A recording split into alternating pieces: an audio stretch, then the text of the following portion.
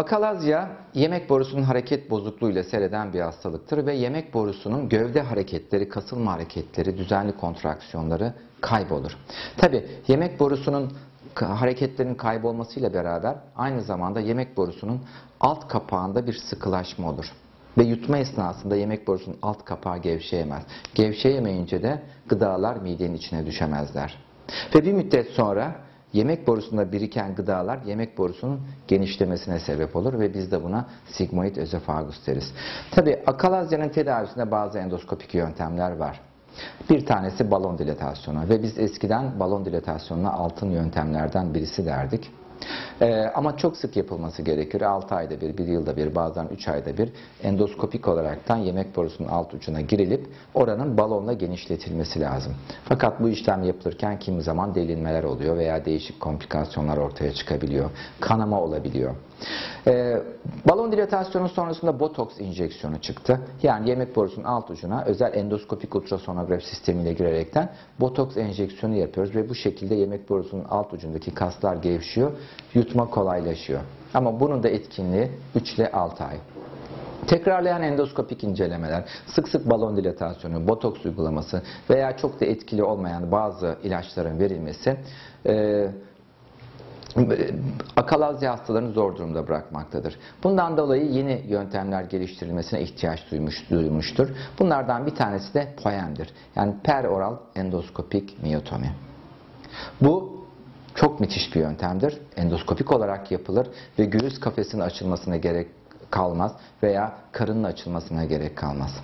Endoskopik olarak girerekten, evet burada görüldüğü gibi yemek borusunun gövdesinde bir noktadan enjeksiyon yapılaraktan bir kavite, bir boşluk oluşturulur ve sonra buraya endoskopla girilir.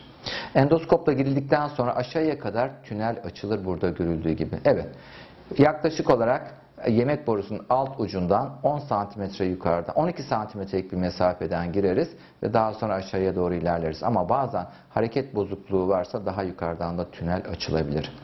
Daha sonrasında da yemek borusunun 2 grup kası vardır. Burada görüldüğü gibi bir tanesi sirküler kaslardır, iç kaslar. Bir tanesi de longitudinal yani uzun kaslardır.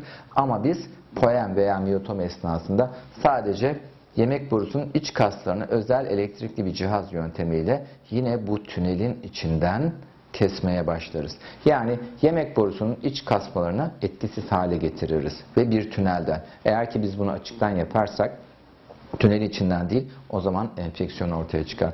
Ve biz bunu aşağıya kadar ilerletiriz. Evet. Asıl zaten yemek borusunun alt kas bölümü buradadır. Buradaki şu kalınlaşmış bölgeyi yok ederiz.